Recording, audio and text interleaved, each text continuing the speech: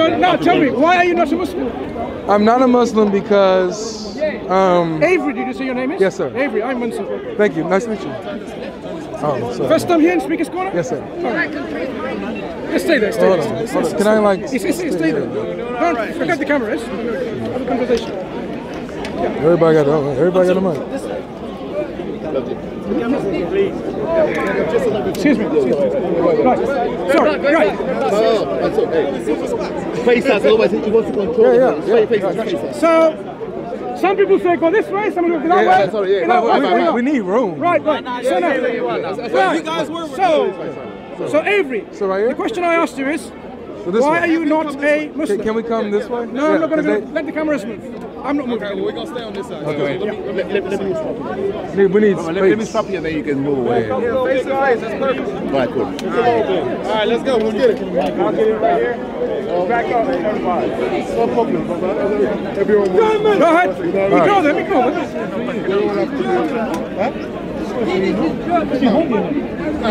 I've got another one here. German. We lot of German. Go ahead. Okay. So it's a kind of a loaded question, but I like something specific.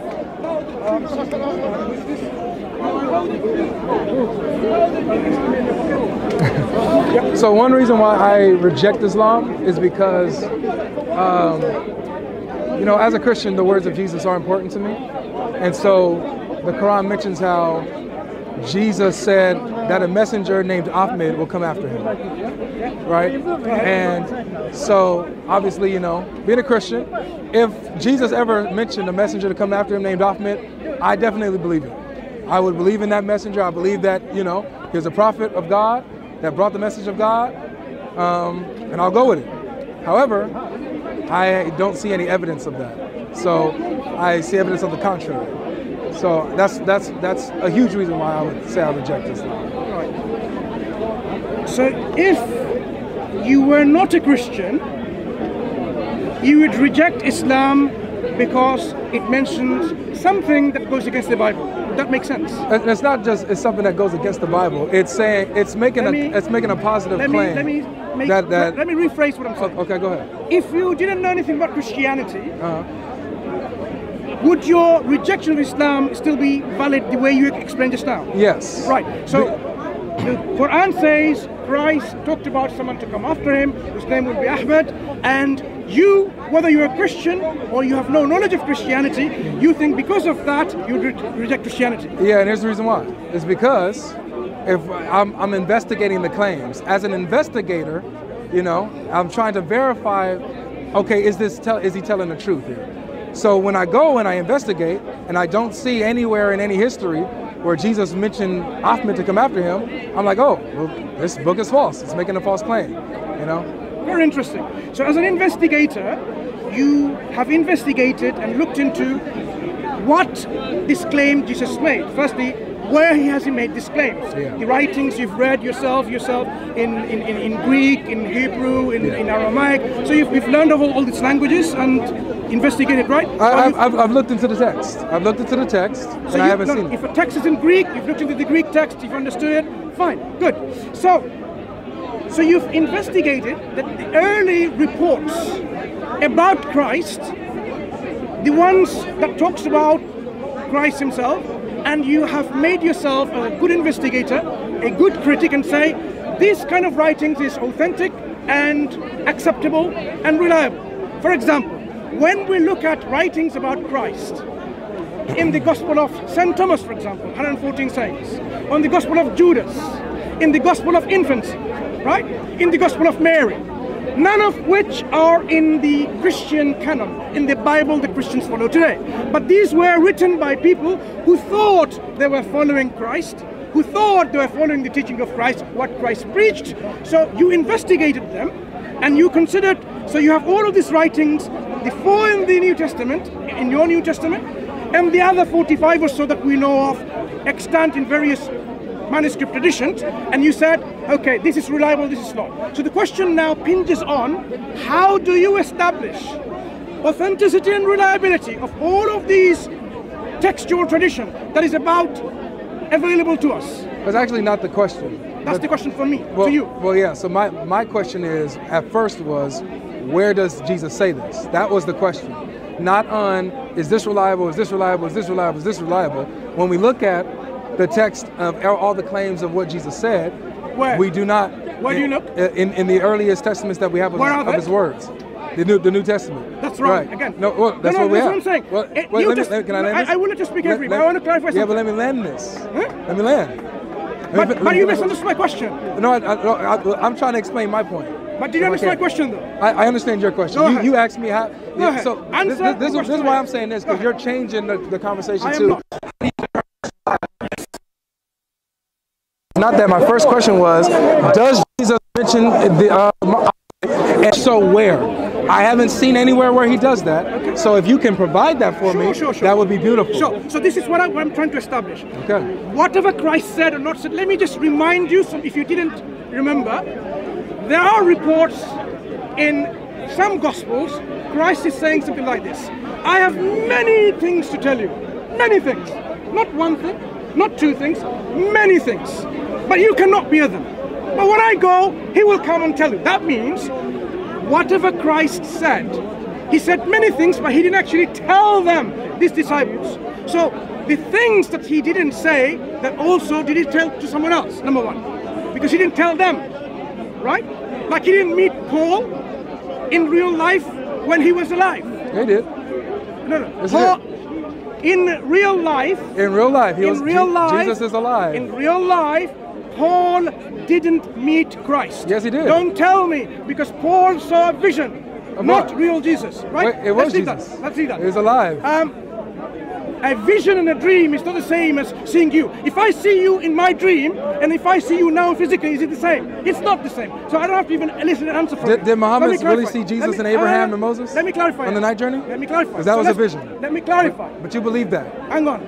It's a clarify. I'm making a distinction. It's a double standard. I'm making a distinction. What's the distinction? I am telling you. Okay. So now, when we say, where did Christ say these things, right? You have documents in which you say, these are the documents that we believe Christ says so, right?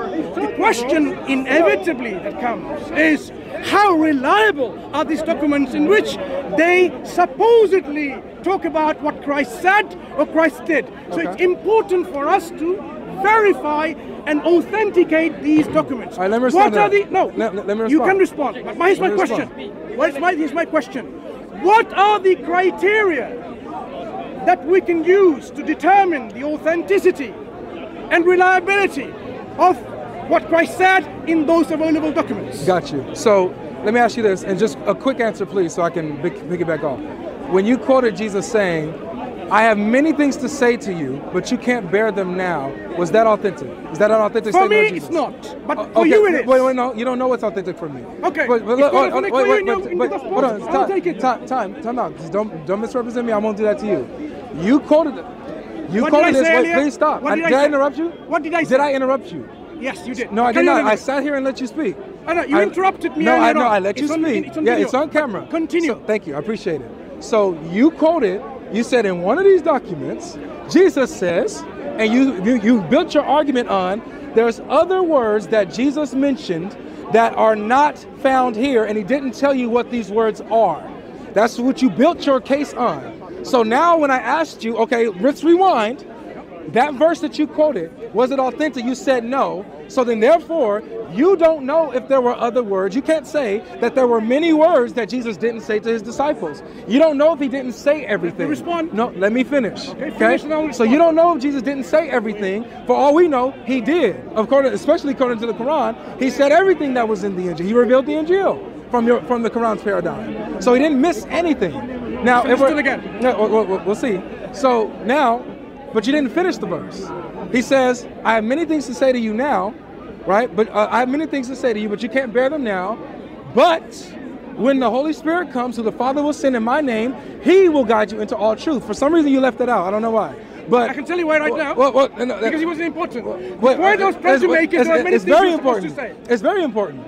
So here it is. I'm asking again. Where are they recorded those many things? This is what I'm asking. Your Quran says, it makes a claim, Jesus mentioned Ahmed to come after him. Where did he say that? I'm telling you, in my turn, I'm explaining to you. All right.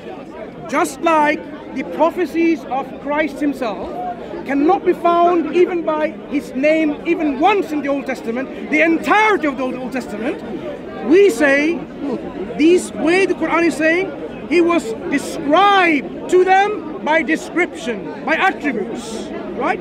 So the prophet was known to them, not only by, like, this is what it says X, Y, and Z, but it was all known through description. Just like the absence of every single book of the Old Testament in which the name of Christ is not even mentioned once. You assume it's referring to Jesus. It might well refer to Hare Krishna, right? So now, let's come back to the point I'm saying. When I say Jesus says many things, I didn't say this was authentic to me. I am saying, you consider, Avery, this part authentic to you, binding to you, not to me, to you. So from your own binding, at least, you should say, right, I agree there were many things he was supposed to say he didn't, right? So the question I asked you again, which you didn't answer, is this. The criteria of determining authenticity and reliability. Let's go and hear once again. Okay. So you mentioned how, you try to make a parallel, how Jesus, the Old Testament prophecies about Jesus. Are you answering the question? He's not, I'm responding to you. I'm responding to you because you didn't answer my question. Direct question. Yeah, I asked the direct. I asked the direct question and you didn't answer me. What was the direct question? My direct question was: your Quran says Jesus mentioned Ahmed.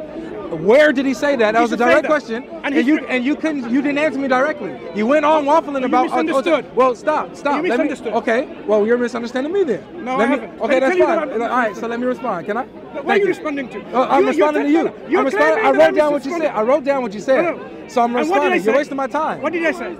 I'm about to say it. I'm responding. Okay. So you mentioned how that Jesus, the Old Testament prophecies about Jesus, we won't find Jesus prophesied by name in the Old Testament. However, we can find descriptions of him in these Old Testament prophecies. And likewise, it will be like Muhammad, where we don't find his name explicitly, but the Quran says we'll find his descriptions. However, this is where you have a problem, Mansour. Your problem is that your Quran says we'll find him by name. It says it. It says, Jesus said, a messenger named Ahmed will come after me. So I'm asking, where did he say this? Wait, pause. So this is where it's a false equivocation. It's not the same thing. It's a false parallel. With Jesus, the Bible doesn't say in the Old Testament, we'll find the Messiah by name. However, we do. Isaiah 49:6, it mentions Yeshua, the salvation of Christ. So we do find him by name. So wait. So pause. Look, here's the thing. Don't make claims. Here's have a discussion. No, yeah, engage with me. I am. You're not engaging with me. But I need you to engage with me. So What I'm saying is, you said that we find descriptions of Muhammad, right? We don't have to find his name, which it says that elsewhere in 7157 that we find him written. Okay, that doesn't by name. Do you have the Bible? 61 verse 6. Finish what you have to say. I got you. Thank you. Because you don't seem to be engaging. I'm engaging with you directly. You're not engaging with me. No, you're not listening to my clarification. Let's listen to each other. 61 verse 6 says Ahmed is mentioned by name. Where? I'll answer again. You do not have the document surviving, and I'll tell you why. The existence. Wait, say that part again. Sorry. Repeat yourself. I didn't hear. You do not possess the documents in which we can find these names, and I'll tell you why. Because Christians have been, as well as the Jewish people, throughout the centuries, corrupting these so-called words attributed to the prophets and messengers and nice persons. Beautiful. For example, I alluded to you how the corruption took place even in the first 400 years of Christianity. People were corrupting the text left, right and center. Now, what's more important about the God we worship or so-called prophecies here and there? What's more important? I'll answer you. It's true. Like, for example, if Allah says anything wrong in the Quran about him, anything, yeah. If he says anything, what's the concept of God? Yeah, okay. Can God be wrong about anything? Let me answer. No, it's a yes or no, please, because it's my turn to speak. You want me to answer All right, yet hold on. in a controlled way. I got you. Hold on. Can God be wrong in anything? Can God be wrong about anything? Let me answer. It's a yes or no, so I can continue. Do you want me to answer? No, it's okay. Okay. So the answer, as we get from the crowd, is a no. Okay. I hope you agree. I don't know. You might be irrelevant because you don't allow me to answer. You're so. We'll see. I don't know. Anyway, continue. So the answer for the crowd and most Muslims will be no. I'm speaking to you. And I'm just letting you know that you're a heretic. It's unfair. It's very why fair. don't you ask me It's very fair because you won't. So I didn't ask your supporters. You got to ask the people. You didn't answer the question. You didn't answer the question, Mansour. Ask him again. Ask him again. Okay. Can God be wrong about anything, yes or no? Are you finished? Yes or no? Let the crowd tell him. Ask him. Is he finished? It's a yes or no. So I can continue. Are you finished? I'm asking this for a reason. I am going to answer, but I don't want you to interrupt. All right, pause. Yeah, so no. So it's okay. No. It's not okay. I don't want you to answer. It's not okay. I don't want you to answer. It's okay. It's okay. I don't want to talk to you. Well, that's fine. Because you look, don't run away now, man. You're running away. Don't run away now, man. Come on, man. Don't run away now. Come on, you know what? It's my Mansour. time or your time. Come on, Mansour. Yo, come on, man. Come on, man. Mansour, really? Shameful on you, isn't it? No, it's terrible. You are here It's to shameful play a on game. you. Look, we busted your game, right? Really? If you want to continue, You just busted Allah and Muhammad. Hang on. We busted your game. You busted here. Muhammad. You I'm about busted to your show you game. out. That's why you don't want to So, answer. If you want to engage with me talking, That's why you don't want to hear answer. my answer. That's why you don't want to answer. So, have you We finished? busted your game. Have you finished? That's why you don't want to answer the question. Have you finished? Okay, how about I'm gonna just respond. Have you finished your question? No, I haven't. Okay. Finish your question. Then I'll answer. Okay, thank you. All right. So it's okay. We good. We here. We good. So the question was, can Allah be wrong about anything? Mansour refused to answer the question, but everybody else correction. answered yes. You did Everybody not. else said You did no. not give me the Whoa, opportunity to speak. relax. Yes, I did. Yes. It's a yes or no, Mansour. It's a yes or no, Mansour. Mansour, we right here. We're here. We're right here. Focus. Does it mean? Focus. That really shows the intellectual maturity of the Christian crowd. Shameful. Hey, the Christians have the intellectual capacity to answer a simple question. Hey, good job, Christians. Good job, Christians. Good job, Christians. Yeshua Akbar. Yeshua Akbar.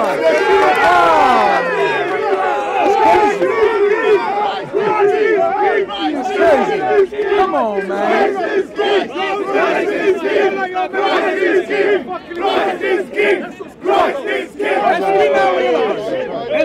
As we now realize, you are not sincere to have a discussion with a Muslim. I don't think you're sincere. You haven't been able to answer a simple question straightforward. Why are you refusing to answer a question straightforward? I haven't refused. Yes, you have. You are not allowing me to respond. Here it is. Can Allah be wrong? Yes or no, Mansour? I'm answering. Yes, a yes or no. He's not finished. Clearly, it's a yes or no. Okay, stop there. Can I answer? It's a yes or no. Can I answer? Just give me yes. Good look. Can I answer? Look. Let me tell you. Do you have a verbal diarrhea? Let me tell you why. Let me tell you why. He has a verbal diarrhea. Let me tell you why, Mansour. He can't finish asking the question. Of course. He has to repeat it a million times. Of course. So here it is. Mansour. I want to answer. Mansour, I got you. No, hold on. I gotta say this. I gotta say this.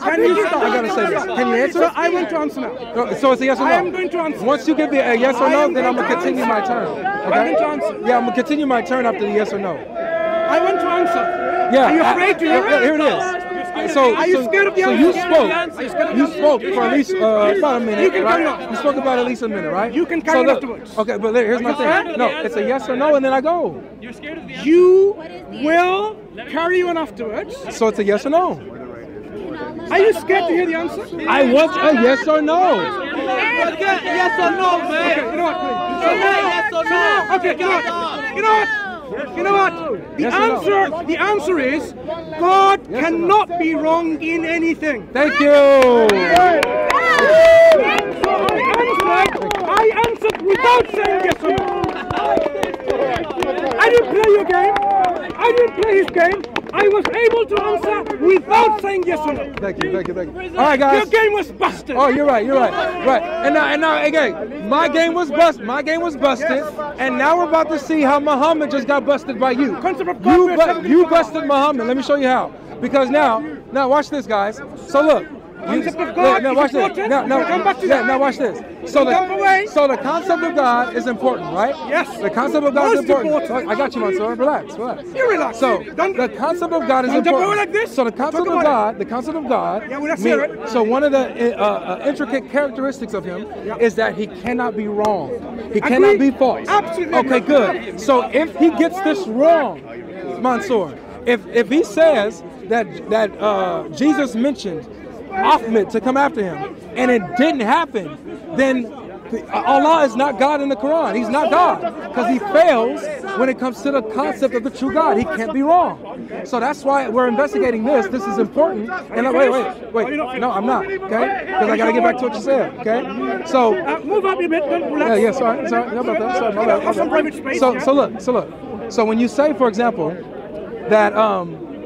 that we don't have any of the documents where we can see or verify where Jesus said this. We have no evidence of this claim, right? That's what you said. We don't have any evidence really of Jesus's words. That's what you said. So we can't find this. So what you have, what I said. because this is what you said. You said that. You have a memory problem. No, I have perfect memory. Sometimes I lose my memory. Yeah, that's fine. It's okay. So it's good. It's good. So you said this is because over the centuries, 2nd, 3rd, 4th, 5th century, the Christians have corrupted their scripture, and that's why we cannot find the true words of Jesus. For example, him mentioning that Ahmed will come after him. So you just busted Muhammad, where your Quran says, and Allah, by the way, because Allah says that they had the Injil. They had the gospel that Jesus preached. They had it with them. Do you have and them? in that, wait, you're saying that we don't? Of course not. Okay, good. So what is the Injil? Let me tell you. All right, exactly. good. So now it's my turn to speak. Absolutely. Right? What is Thank the Injil? I'll take it. And then I'll go back to the concept of God. What is the Injil? Excuse me. So now, the Injil is what God gave to Isa alayhi salam. What was that? You're interrupting. I'm explaining. You interrupted me the whole time. Let him speak. Do you have a problem of letting people speak? I have a problem of letting people lie. I'm trying to help you be on track. You just called me a liar. Yes, I do. End of discussion. He couldn't tell me what the Injil was. He calls me a liar. He should have at least have. After you tried to insult my intelligence. After you insulted my intelligence, and now you can dish out, but you can't take. Excuse me. You can dish out, but you can't take. Look. I'm not interested in speaking to someone who accused people of lying. But you accuse me of having a memory problem, of messing up your words. So you can insult my intelligence, but I can't say that you're a liar. Is there anyone else you're a liar. capable to speak about? Is there anybody else who's a Muslim that can tell me where the heck can I find Jesus saying Ahmed? Anyone? Any Muslims? Any Muslim? Any Muslim? Any Muslim? Any Muslim? Any Muslim? See you later. All right, take care. All right, guys. Say bye. Say bye. Bye. Bye. Bye. Christ is king! God is king! Bye. Christ is king! Christ is king! Christ is king! Go on this side. So guys, get some space. We need to wrap up. So guys. Well done, man. Yeah. But hold on, let me just wrap up. Guys, yeah, we're doing a wrap up. Guys, this is why this is important, okay? I don't want you guys to get lost in all the commotion. The reason why the questions that I asked was important, because each and every one of y'all can do it. All y'all got to do is ask simple questions, and they can't prove nothing they say. They can't do it. But here's the problem. It's because the Quran itself puts them in a bind. The Quran, notice how he's trying to say that, in the Old Testament, we'll find descriptions of Jesus, but not by name. So we shouldn't expect the same of Muhammad. Oh, hold on. Time out.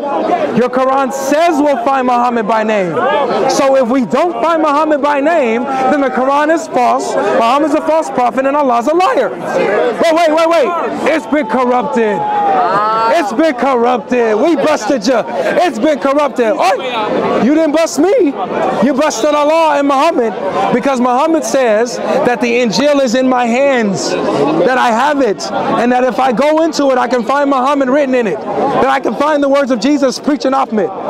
So if I can't, the Quran is false, Allah is a false God, Muhammad is a pagan prophet. That's what we have. So what he just did was showed us how Quran has no answers. The most intellectual, smartest, clever of them have no answers to the simplest questions. Nothing about Tawheed, nothing deep, just simple questions. And it was over. He had to run. Bye, Mansour.